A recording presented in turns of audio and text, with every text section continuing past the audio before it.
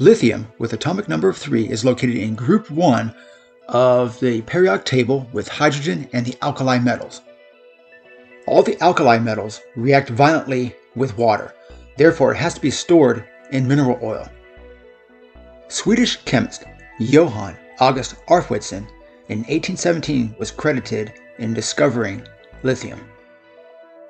About 82,000 tons are mined each year worldwide.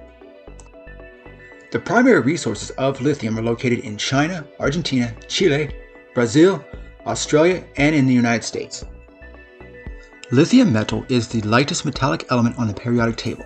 Its density is 0.534 grams per cubic centimeter, while water, on the other hand, is 1 gram per cubic centimeter, making it less dense than water. In fact, it will actually float on top of the water, as you will see later in this video. Lithium is a soft, silvery white metal when freshly cut and can be easily cut with a knife.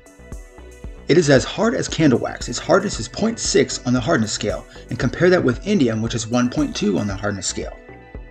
The melting point for lithium is 180.5 degrees Celsius, or about 356.9 degrees Fahrenheit.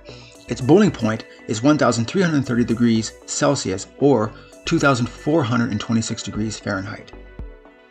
The metal is primarily used in electronic batteries and in the pharmaceutical world. Even though lithium is considered a toxic metal, however, its salt, such as lithium carbonate, is used in treating bipolar disorder. Here's a small sample of lithium metal, and it has to be stored in this vial filled with mineral oil so it doesn't react with the air or the water.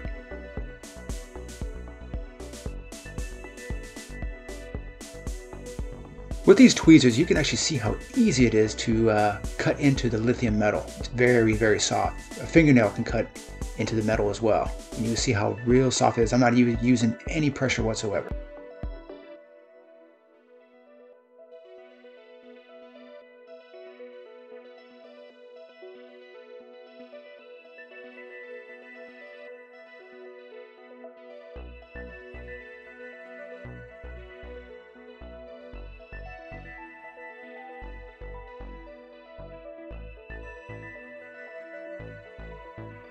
Here I'm using a knife to cut the lithium in half, and you can see how easy it is to cut. And when it's freshly cut, it'll be a bright silvery white. However, immediately it's going to start turning gray due to oxidation of the metal surface. And it usually takes about anywhere from about 1 to 2 minutes to have a dark black color coating over the metal. And here you can actually see the color change in real time due to the oxidation, and it's forming lithium oxide. And here I'm going to speed it up a little bit, and you can see how quickly it changes color from bright shiny white to black.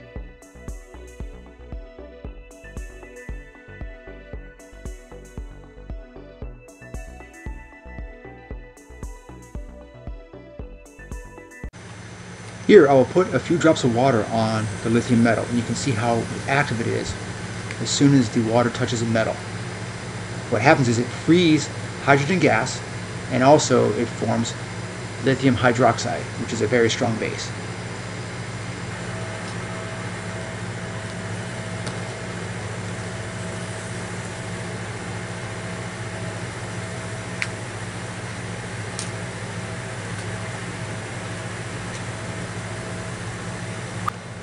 Here I'm going to place a piece of lithium metal in water, and you will note how it floats on the top. The reason why is because lithium is less dense than water. And what's happening here, that white stuff is lithium hydroxide, and the gas that is being released is hydrogen. So if you were to put a small flame there, you're definitely going to see the hydrogen burn. In fact, that's going to be for another experiment. As long as the lithium maintains contact with the water, it will continue to dissolve, just like you see here. It'll get smaller and smaller and smaller until it completely disappears. And there'll be nothing but a solution of water and lithium hydroxide.